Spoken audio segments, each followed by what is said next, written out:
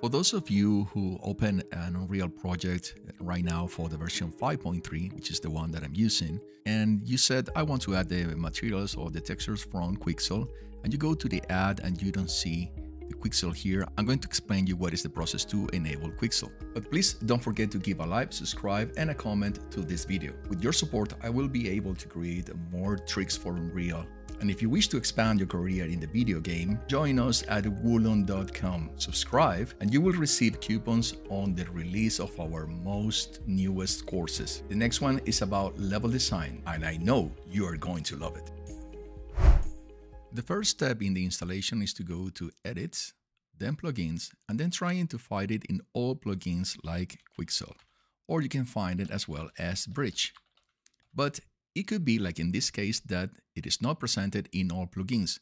What should I do then?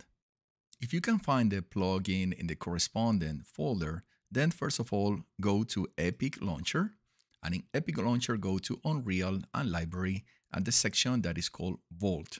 In Vault, you can select just one particular subcategory, which is called the CAD plugins, and here you should find Quixel.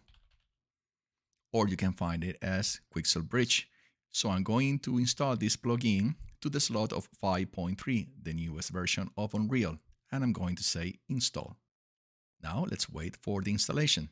Once the installation finishes, you have to restart your project, and now in this section in the add, you can see the add Quixel content. It is already enabled. And if you go to edits and go to the plugins and try to find Quixel or Bridge, here it is the plugin. And now you can go to here and open your Quixel. I hope this tutorial will help you. Please leave a like, subscribe, and a comment on our video. I'm trying to expand my team to create even more content for you. Every action you take means the world. Also, remember that by joining woolon.com, you will get access to huge discounts in my courses. Again, thanks for your support, and I'll see you very soon. Cheers.